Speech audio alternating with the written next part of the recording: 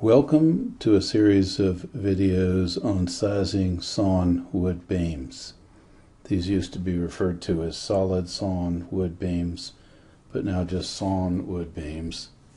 The implication is that these are simple beams, rectangular sections cut from trees, as opposed to laminated veneer lumber or I-joist or glue-lam beams, which are made from gluing together sawn wood beams. We will follow the procedures in the allowable stress design, ASD. We will not use load and resistance factor design, contrary to what is in the textbook. So for this particular subject matter, you should refer to this video and not to the material in the book. I've done this because the wood industry has shown very little enthusiasm for moving to the LRFD format, and in fact they make it difficult to find information, and you have to reformat information in order to use this as the basis of your design scheme.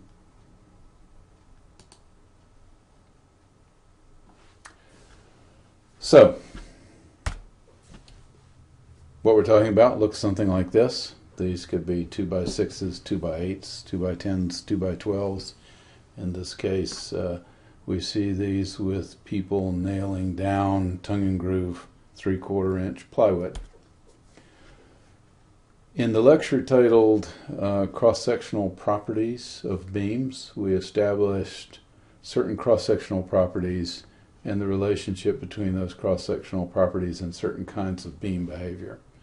We're going to review some of that information and extend it somewhat to establish equations or information that will allow us to size sawn lumber beams. You'll recall that we had this piece of foam rubber which we marked with two vertical lines. Those lines, of course, were parallel to each other. This is when the beam was in its relaxed state sitting on the table. Then when we supported the beam, those two straight lines remained straight lines, and they kept the same distance from each other along the curved red line in this beam, which we call the neutral axis, but the material shortened on the top, expanded on the bottom, or stretched out on the bottom. As a consequence, what we said was that there was some strain, epsilon, which is fractional deformation, and in any portion that it's occurring in, the amount of strain is in proportion to the distance y, the vertical distance y, away from the so-called neutral axis. We know this has to be the case based on simple geometric arguments. If we understand that the black lines that were parallel to each other before the load are now still straight but no longer parallel, by a simple deduction, the amount of shortening on the top is in proportion to how far away from the neutral axis we look, and the amount of stretching on the bottom is in proportion to how far away from the neutral axis we look.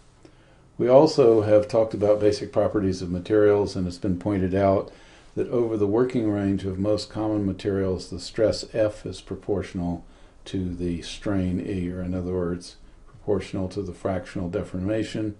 In the equation that we use to describe that is stress is equal to strain times uppercase E, which is the stiffness of the material.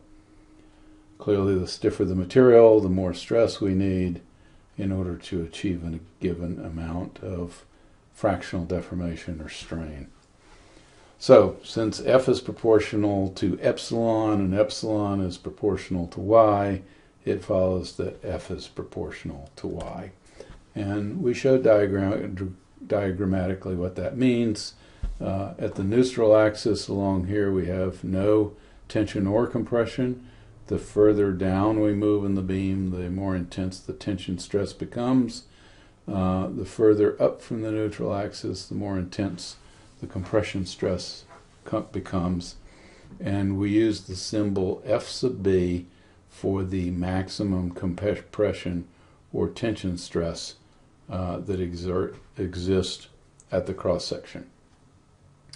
We went through a derivation where we replaced the stress block by an equivalent compressive force, which was centered at the center of action of that stress block. We replaced this tensile stress block with a tension force located at the center of action of the stress block. And we went through a bunch of derivations and came to the conclusion that the moment of those two forces was equal to F sub B times this quantity, which represents something having to do with the cross section. It's 1/6 of the base times the height squared, where this dimension across here is the base and this dimension right here is h, or we've drawn that up here. This is B and that's h. And this quantity we call the section modulus. This is the section modulus for the very specific case of a rectangular cross section. If it's any other shape, the section modulus is much more complicated to calculate and doesn't have this simple format.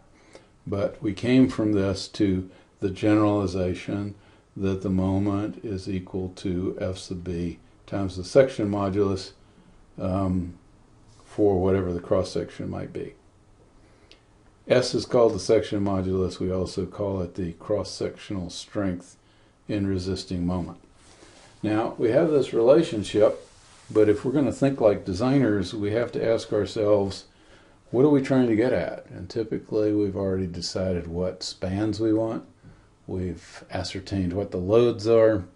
We can figure out what the moment is. We know something about the materials that are available to us and what sorts of stresses can exist in them, and that in turn tells us something about how big the beam needs to be, or more specifically it tells us what the section modulus needs to be at least. So we say the section modulus is going to be greater than or equal to the moment divided by uppercase F sub B prime. What this is it's the maximum allowable bending stress in that material. And this allowable, by the way, has taken into account safety factors. So we no longer are going to have load factors for this material, but we will have safety factors. And when this information is tabulated, it will already have built into it whatever the safety factor is. So there will be tables that will tell us what the maximum allowable bending stress in the material is, and that in turn will allow us to calculate a section modulus. Okay, so we have compression stress in the top, tension stress in the bottom. Typically wood works at least slightly better in compression than it does in tension. If it has any substantial number of knots do not transfer tension very well, so the tension capacity of the material is drastically reduced by knots. In either case, though, the failure for such a beam typically occurs in the tearing of the fibers on the bottom of the beam. In other words, the failure occurs on the lower half in tension rather than compression on the top. And we expect for a simple span beam under a uniform load that this moment failure is going to occur at the center, because that's where the maximum moment occurs, and wherever the maximum moment occurs is where the maximum bending stress along the length of the beam is going to occur. So this is one mode of failure, and it's one thing that we have to design the beam cross-section to handle. Now, in addition to this moment, which we derived when we sliced through the original beam and created this free body, we ascertained that there had to be a moment there, and we figured out how to calculate that moment. We also said there had to be some sort of shear force on that face. This is a vertical shear, and it's a maximum at the ends, and the reason is that if this free body was just a little teeny free body, there'd be almost no downward force W, but there'd be this very large upward reaction, and so the tendency to shear at that location is pretty dramatic because of the size of this force. As we move across the beam, the more of this downward W that we accumulate, and the lower the shear force has to be in order to keep this whole thing in equilibrium. When we get to the center of the beam, the downward force W associated with this distributed load little w is just equal to WL over 2, which just equilibrates this RA, and so at that point the shear is 0. So here we have shear very high at the ends. It's equal to WL over 2. It goes through 0 in the center and then becomes very negative.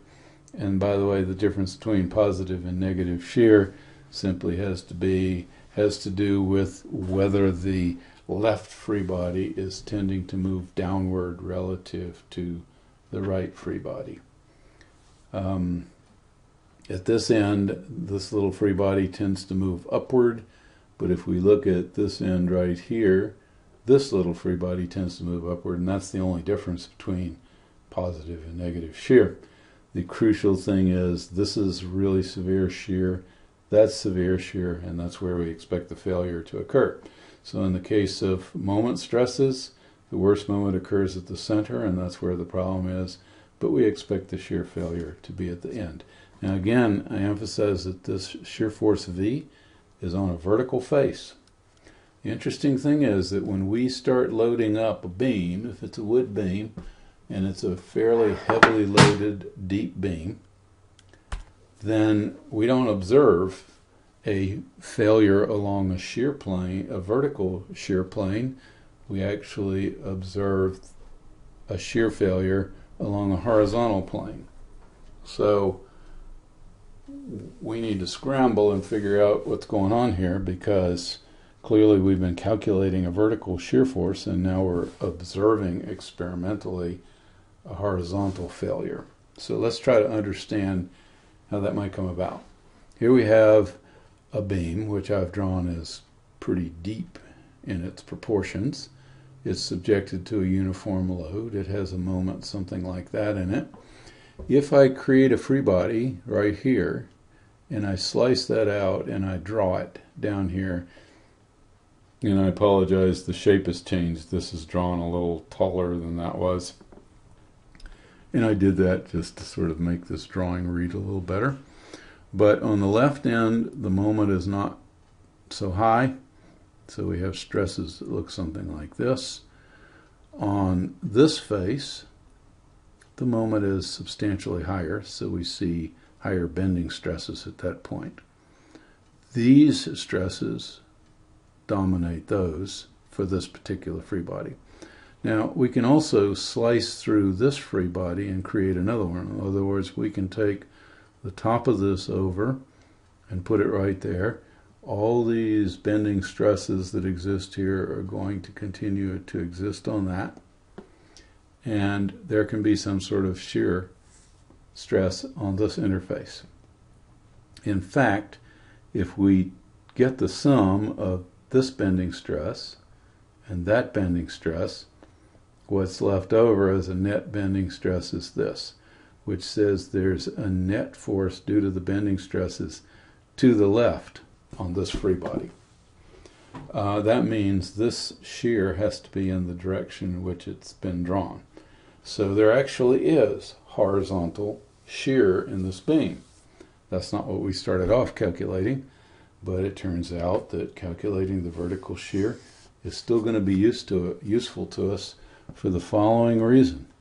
We don't know what this shear stress is, but we're going to find an interesting relationship between this shear stress on this horizontal plane and the shear stress on a vertical plane. The way we're going to do it is if we went internal to this beam and we took a tiny, tiny little cube of material that almost is beginning to represent what's happening at some point in the material, because in fact, as long as that little cube or whatever that we extract out is small enough, there's very little change over the course of it. So here's that little cube blown up, and we have a horizontal shear here and a horizontal shear there.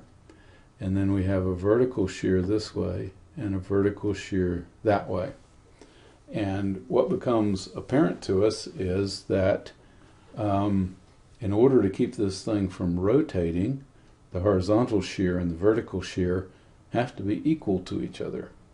To keep this in equilibrium, this little cube, that has to be the case. That's a very powerful statement. It says, at absolutely every point in this beam, the vertical shear stress and the horizontal shear stress are equal. So now we can come back here and we can say, well, how does this horizontal shear vary over the depth of this beam? And the answer is, well, we sliced at this point. If we had sliced right up near the top, we'd have almost no net force, and on the lower surface of that, we'd have almost no shear force. The deeper down in we choose to examine, the more of the stress block we have and the higher the shear force is.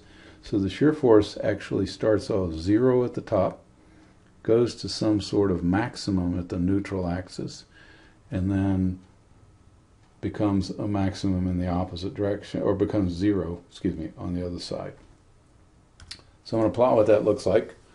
The shear stress is essentially 0 up at the top. It becomes more extreme. It's a maximum at the neutral axis, and then it diminishes down to 0 near the bottom of the beam. Now, the way we know that this thing is sort of a parabola, we know it's a parabola for the following reason. We're initially accumulating the stress block at a pretty high rate, but at a lower and lower rate, and in fact this is linear. So we're really integrating under this straight line to determine what the net force here is, and that in turn is going to tell us what the shear force has to be. And when we start integrating, when we integrate under a straight line, we get a parabola. So that's what this looks like. Now if we wanted to ask ourselves, what is the maximum? Here's the geometric argument. The average shear stress over this vertical plane due to the vertical shear is going to be whatever that shear force is divided by the area. And I've drawn that here with this rectangle where we've just shown F sub V average as that amount right there. Here is F sub V max, which I'm calling the maximum shear stress. And this is something you can demonstrate mathematically. I don't think I need to go through it in detail because it's been proven in many texts. But also I think you can just by examination see that that area right there is about equal to that area, and it turns out in this construction this parabola is 1.5 times what the height of this rectangle is. In other words, this is 1.5 times that. So I can just say the maximum shear stress, which is what's going to fail this, is 1.5 times the average shear stress, which is V over A.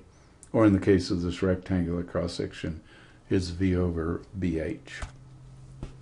So the maximum shear stress in the material is 1.5 times the shear force at that location in the beam divided by A. Now the interesting thing is, as we said, the horizontal stress, shear stress, and the vertical shear stress are absolutely identical at every point in the beam. This beam is always going to fail by horizontal shear stress though, because that's the plane, those are the planes along which the material is weak. It's hard to shear across the grain. It's really easy to shear parallel to the grain. So we have this relationship, and now we want to think like a designer again. In the previous case we said we want to find the section modulus that's necessary to make the beam strong in resisting moment. Now we want to find the cross-sectional area that is necessary to make the beam strong enough in shear. So we say the maximum shear force has got to be, the maximum shear stress that's in the wood material has got to be less than or equal to the maximum allowable shear stress in the wood material. That follows by definition. The maximum shear stress in the material is 1.5 times V over A. So we say that has to be less than that.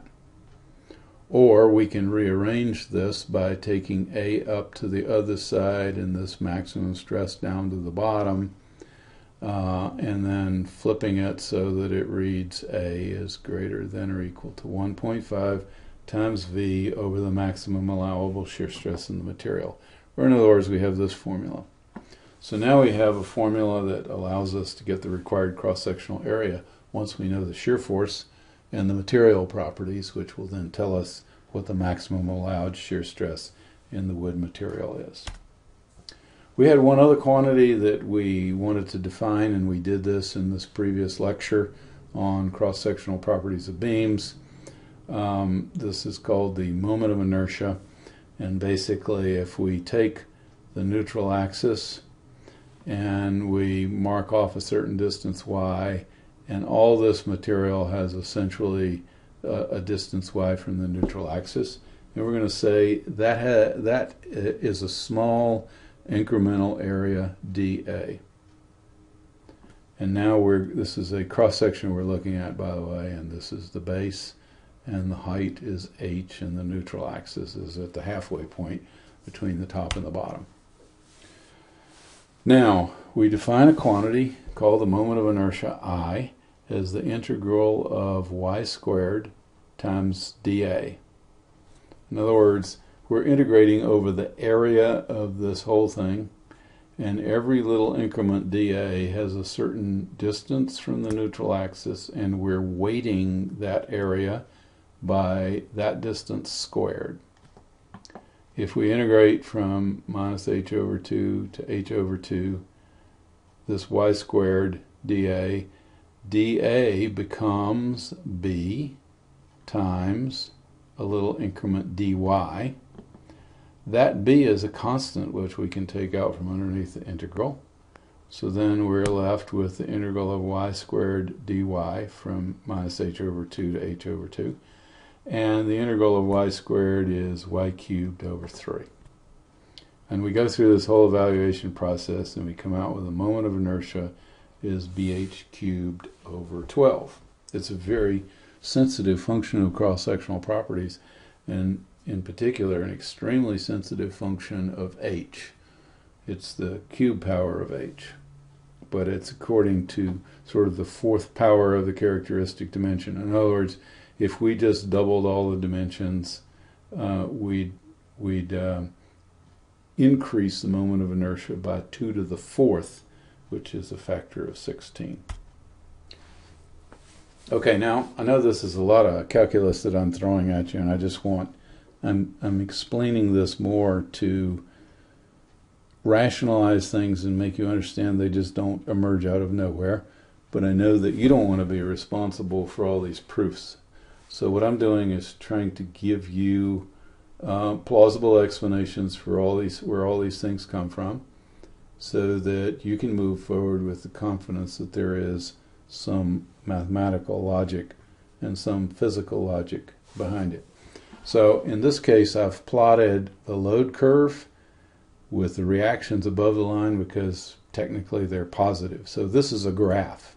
It's not a load diagram that shows where on the object the forces exist. In other words, this distributed load is on the top of the beam, but I've drawn it below the beam because it's negative, because it's downward, and we've taken the convention that upward forces are positive and downward forces are negative.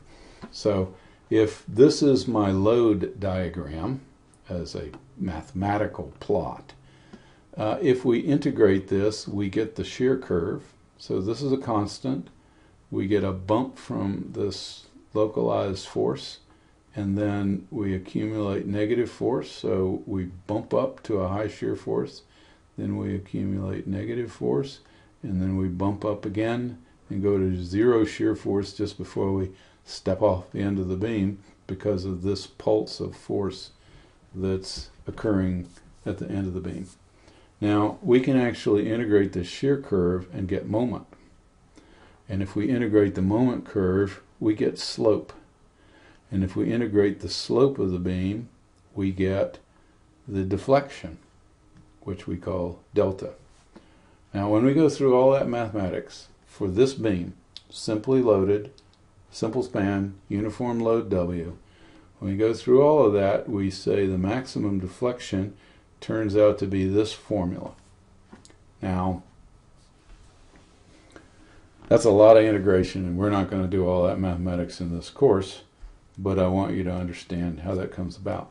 So now we're going to rearrange this formula because the cross-sectional property that we want to solve for is I. We're actually not so much interested in calculating a delta as prescribing a delta where we say there's some point beyond which we don't want this beam to deflect. And we want to know what moment of inertia is necessary to do that. So this summarizes all the design issues in sizing solid sawn beams in a very, very concise way. For shear capacity, we require some cross-sectional area, which turns out that has to be greater than or equal to 1.5 times the shear force over the maximum allowable shear force, shear stress in the beam. We need a section modulus that's greater than or equal to the moment, which again has to do with the loads and the spans, and that divided by the maximum allowable bending stress in the material. And finally, we need a moment of inertia, which is 5 times W. And here I've lumped, instead of L to the fourth, I put L cubed. And I took out an L, so L cubed times L is L to the fourth. But I took one of those L's out and grouped it with the deflection.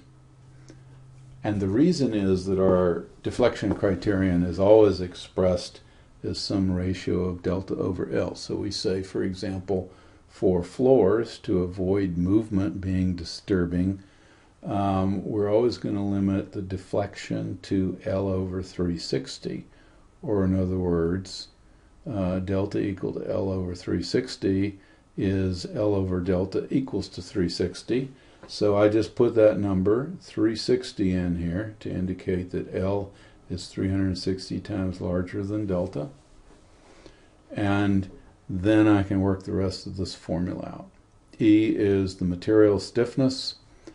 And in the case of wood, we do something slightly different from steel. In the case of steel, we only use W live for the deflection criterion because there's no creep in steel.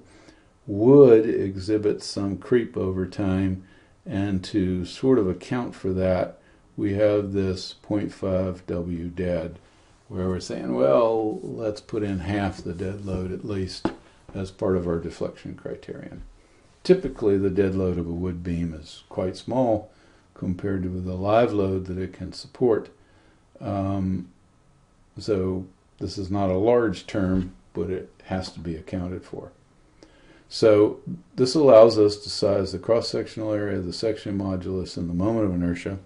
And I'll remind you that this is B, the base, times the height of the cross-section. This, for a rectangular cross-section, is 1/6 of the base times the height squared. And this is 1/12 of the base times the height cubed. So once I've determined A, S, and I can find some appropriate B and H to satisfy all these criteria. By the way, in this kind of construction, we don't usually have a whole lot of choices. B is usually 1.5 inches because we're using 2x.